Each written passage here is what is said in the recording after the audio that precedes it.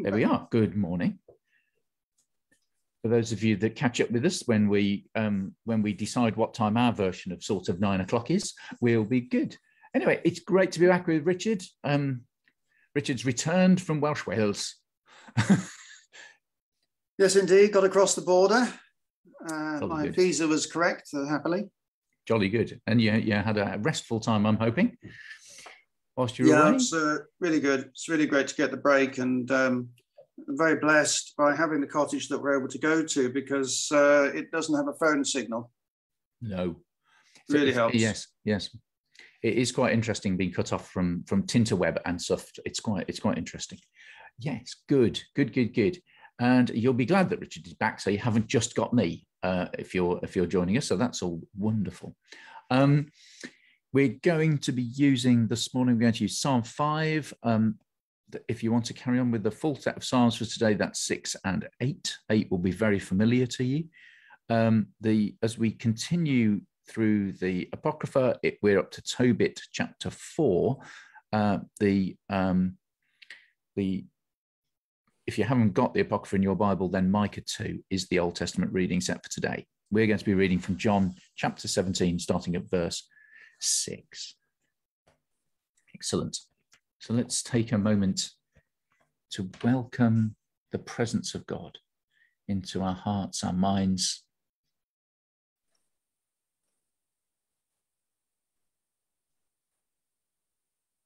So, O Lord, open our lips, and our mouths shall proclaim your praise. Richard and I will say the song of God's righteousness. Oh, bless the Lord, O my soul, and all that is within me, bless his holy name. Bless the Lord, O my soul, and forget not all his benefits. Who forgives all your sins and heals all your infirmities. Who redeems your life from the pit and crowns you with faithful love and compassion. Who satisfies you with good things, so that your youth is renewed like an eagle's. The Lord executes righteousness and judgment for all who are oppressed. He made his ways known to Moses and his works to the children of Israel. The Lord has established his throne in heaven, and his kingdom has dominion over all. Bless the Lord, you angels of his, you mighty ones who do his bidding and hearken to the voice of his word. Bless the Lord, all you his hosts, you ministers of his who do his will. Bless the Lord, all you works of his in all places of his dominion. Bless the Lord, O my soul. Glory to the Father, and to the Son, and to the Holy Spirit, as it was in the beginning, is now, and shall be forever. Amen. Amen. The night has passed, and the day lies open before us. Let us pray with one heart and mind.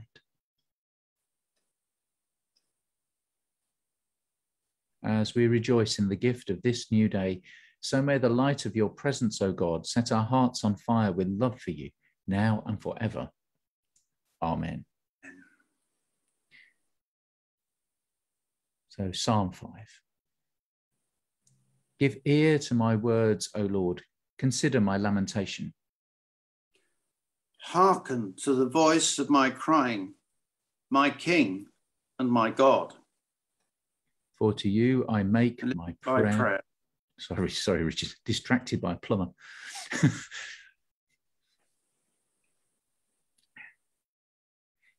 In the morning, Lord, you will hear my voice. Early in the morning, I make my appeal to you and look up. For you are the Lord who takes no pleasure in wickedness. No evil can dwell with you. The boastful cannot stand in your sight. You hate all those that work wickedness. You destroy those who speak lies. The bloodthirsty and deceitful the Lord will abhor. But as for me, through the greatness of your mercy, I will come into your house. I will bow down toward your holy temple in awe of you. Lead me, Lord, in your righteousness because of my enemies. Make your ways straight before my face. For there is no truth in their mouth. In their heart is destruction. Their throat is an open sepulchre, and they flatter with their tongue. Punish them, O God. Let them fall through their own devices. Because of their many transgressions, cast them out, for they have rebelled against you. But let all who take refuge in you be glad. Let them sing out their joy forever. you will shelter them, so that those who love your name may exult in you. For you, O Lord, will bless the righteous, and with your favor you will defend them as with a shield. Glory to the Father, and to the Son, and to the Holy Spirit, as it was in the beginning, is now, and shall be forever. Amen. Amen. It's John chapter 17, beginning at verse 6. And Jesus continues, I have made your name known to those whom you gave me from the world. They were yours, and you gave them to me, and they have kept your word. Now they know that everything you have given me is from you. For the words that you gave to me, I have given to them, and they have received them, and know in truth that I came from you, and they have believed that you sent me. I'm asking on their behalf. I'm not asking on behalf of the world, but on behalf of those whom you gave me, because they are yours. All mine are yours, and yours are mine, and I have been glorified in them. And now I am no longer in the world, but they are in the world, and I am coming to you. Holy Father, protect them in your name that you have given me, so that they may be one as we are one. While I was with them, I protected them in your name, that you have given me. I guarded them, and not one of them was lost except the one destined to be lost, so that the scripture might be fulfilled. But now I'm coming to you, and I speak these things in the world, so that they may have my joy made complete in themselves. I have given them your word, and the world has hated them, because they do not belong to the world, just as I do not belong to the world. I'm not asking you to take them out of the world, but I ask you to protect them from the evil one. They do not belong to the world, just as I do not belong to the world. Sanctify them in the truth. Your word is truth. As you have sent me into the world, so I have sent them into the world. And for their sakes I sanctify myself, so that they also may be sanctified in truth. This is the word of the Lord. Thanks be to God.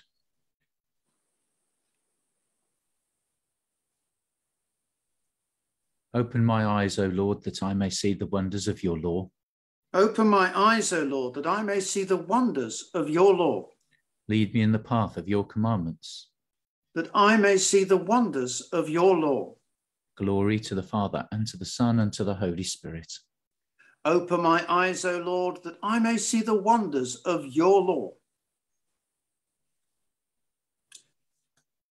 They were faithful unto death, and God has given them the crown of life. Blessed be the Lord, the God of Israel, who has come to his people and set them free. He has raised up for us a mighty Saviour, born of the house of his servant David. Through his holy prophets, God promised of old to save us from our enemies, from the hands of all that hate us, to show mercy to our ancestors and to remember his holy covenant. This was the oath God swore to our father Abraham, to set us free from the hands of our enemies, free to worship him without fear, holy and righteous in his sight all the days of our life. And you, child, shall be called the prophet of the Most High, for you will go before the Lord to prepare his way, to give his people knowledge of salvation by the forgiveness of all their sins.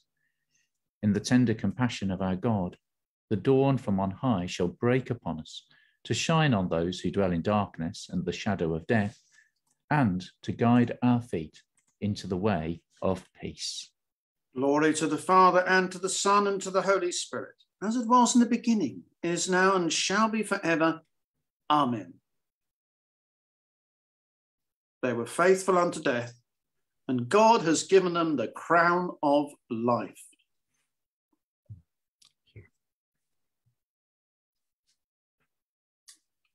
So we come to our prayers of intercession as we pray for the church, for the world, for our own needs.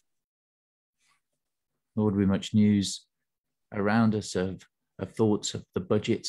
So often the inner workings of our minds and our hearts are displayed by where our money goes. So Lord, may you be with us as a nation, in our governments, in our own feelings and thoughts and how we express them. Lord, may you guide us as we look to how, as a nation, we face the challenges that we have of balancing the books, of supporting those most in need.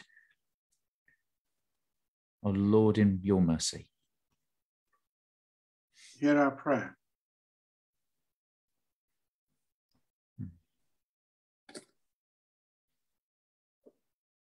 Just remember before the Lord the ongoing challenge of where the money comes from and where it goes. As we think about the vaccination system, the boosters, the flu vaccination, the treatment of people with COVID, of whom there are hundreds today in Redditch. And Lord Jesus Christ, we pray that you'll grant us grace to be very, very wise about health issues. We bring before you those people who have had treatments delayed and are still delayed because of the strain on the health service. And we pray that as money is allocated to the health service, that it can be wisely spent. We know that there are so many ways in which money could be spent. And we pray that we'll get the right priorities. We pray for advances in medical science, not merely to be able to produce cures, but to be able to produce drugs and cures better and cheaper so that they'll be available to more and more people and more nations. Lord, in your mercy, hear our prayer.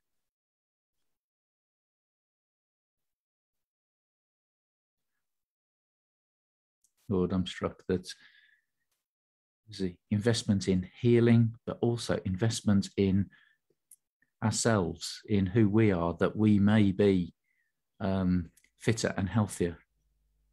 It comes to us in our physical lives, in our spiritual lives.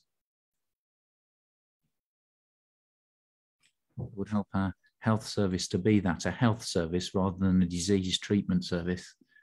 Lord, help us, our churches, not to be hospitals of the broken alone, but to be places where we can be fitter and healthier in our spiritual lives.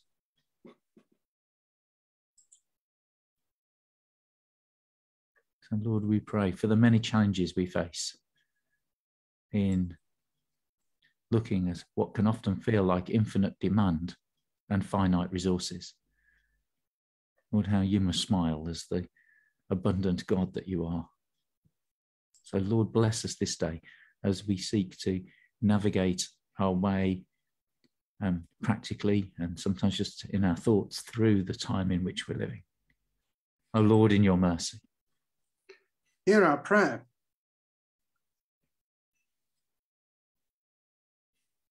Just bring before the Lord the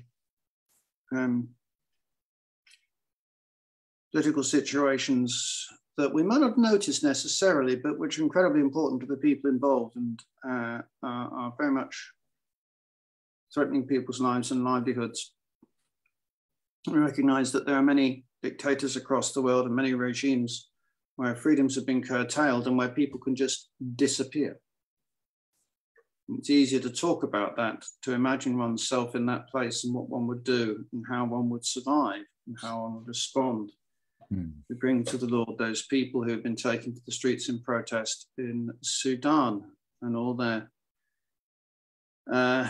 relatives and friends will be concerned about them, but who are passionate about the restoration of civilian government and of democracy.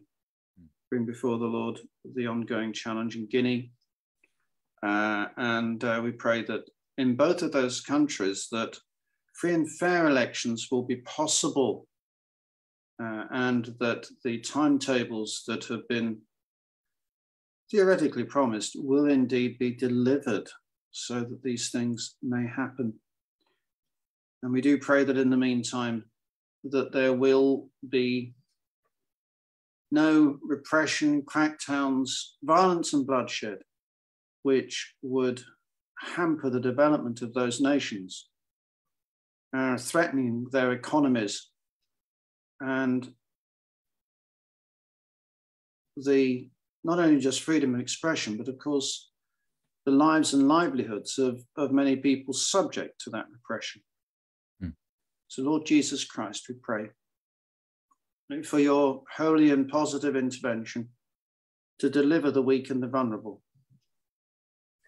Lord, in your mercy, hear our prayer.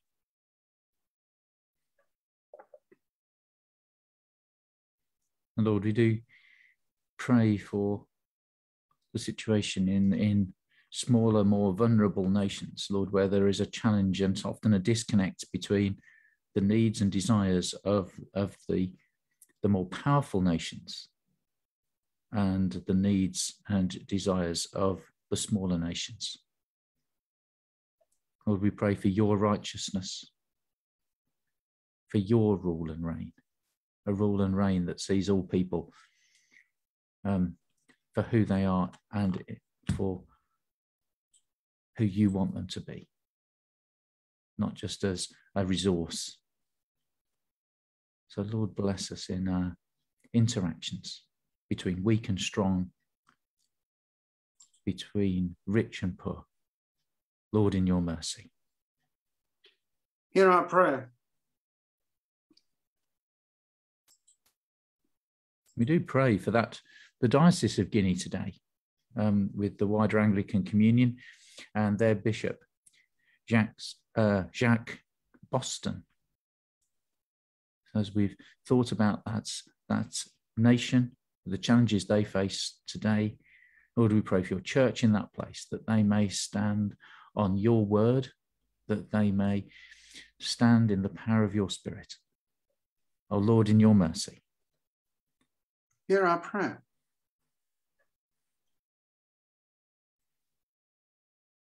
I pray that the Lord will continue to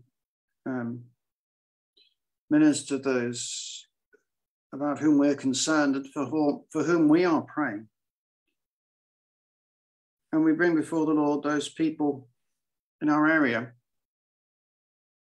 who have become isolated, who lack support, or basically just simply have no one that's praying for them. We pray for them. We pray that the Lord will make himself known to them, that they will remember to reach out to him, recognize that there's a lot of cynicism and skepticism, and that God may have got the blame for things for which he was not responsible, while other people write him off with one part of their brain, and in another compartment, they're desperately seeking his love. Lord Jesus Christ, you're a God of infinite wisdom and mercy. Speak into the hearts and lives of those who are far off. And when they hit crisis, Lord, grant them grace to find you and then to stay with you. Lord, in your mercy. Hear our prayer.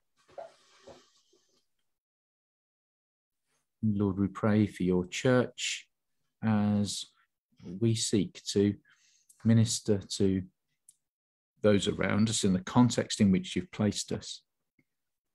With our diocese today, we're continuing to pray for the churches and situations of the Malvern Chase team.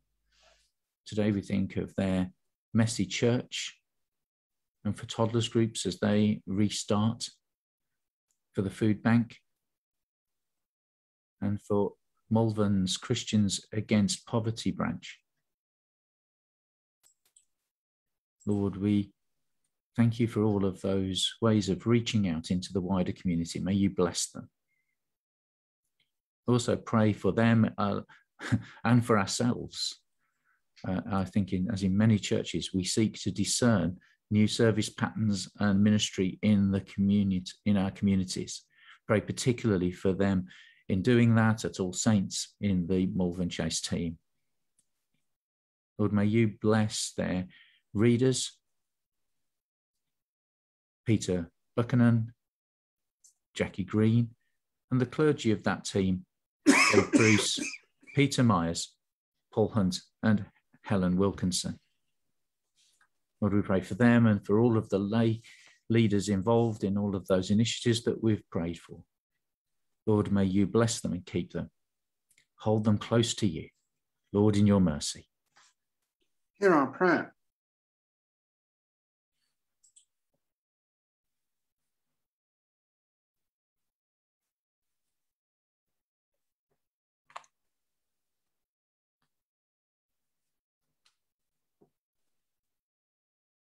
So, Lord, as we step into this day, may you go before us. May you guide our steps, guard our words, be with us in our thoughts, that we may know your love with us this day.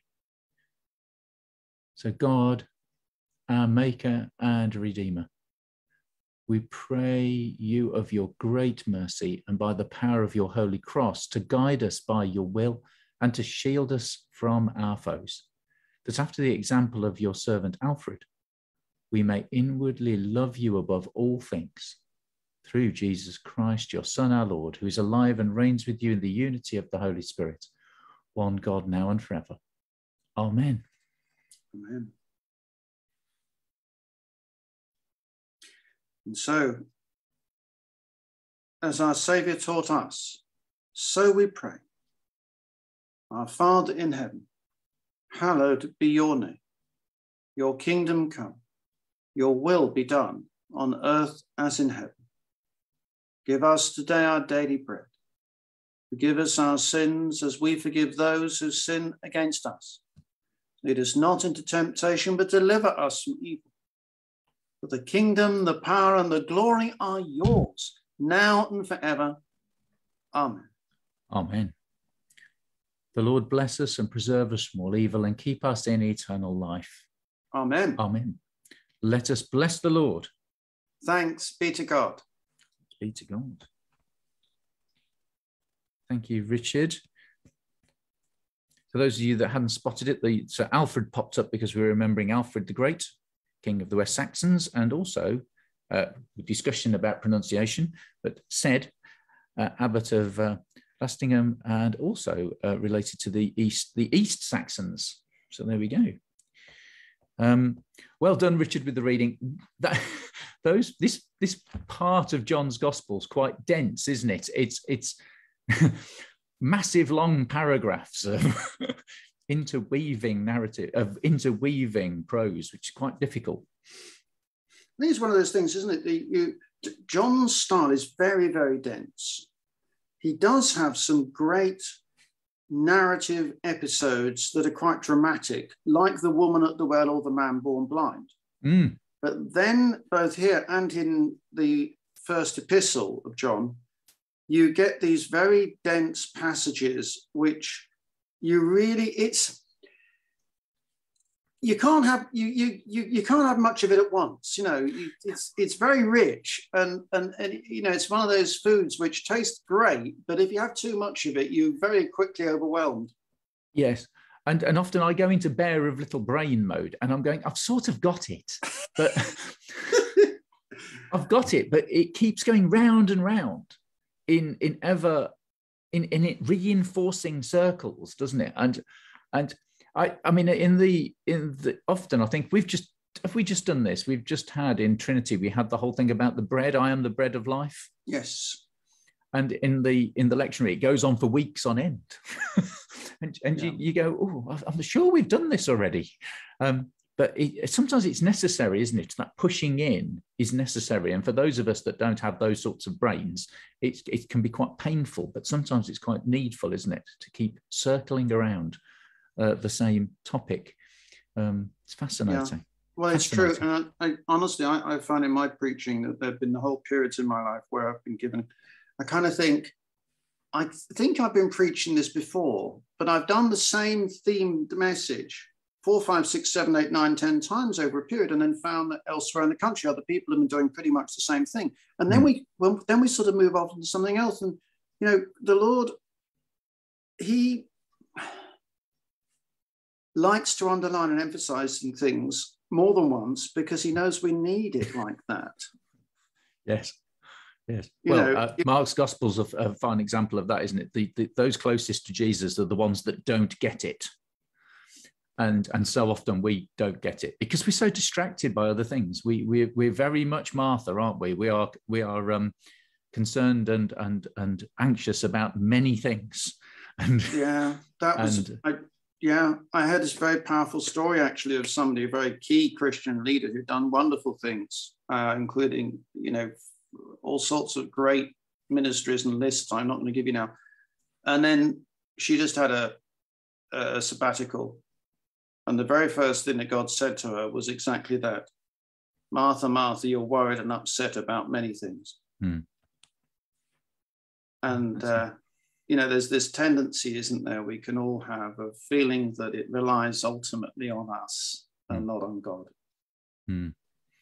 Yes. And sometimes sometimes I'm very conscious at the moment. Sometimes all we need to do is take the step, take the step, and he will guide the next step.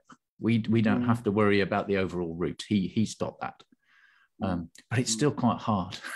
It's very hard. I'm a planner and you know, very much having the Lord restrain me to stop me from overthinking things. Yes. And one way to stop you is effectively it's just in that moment, just thinking it's like being blindfolded. You can take the next step because you can feel the comfort of being guided into that next step, but you can't see where the next one is. And you know that there's a whole heap of holes. And you have to trust that together we can hold each other and we can move into a future that is not yet charted. And it's just and it's hard to balance that need to explore what that might be whilst just trusting. And it's that balance is tricky to strike and get right. Jolly good. Wonderful. Anyway, it's good to have you back with us, Richard, and it's good to have caught up with a couple of three of you live. Thank you for that, for joining with us. Marvelous to have people alongside us in this, and pray too for those of you who catch up with us later on YouTube, etc. So thank you. Do join with us in the remainder of the week, and we look forward to being with you as ever. Have a great day. Thank you, Richard. Thank you, Paul. Bye for now. Bye.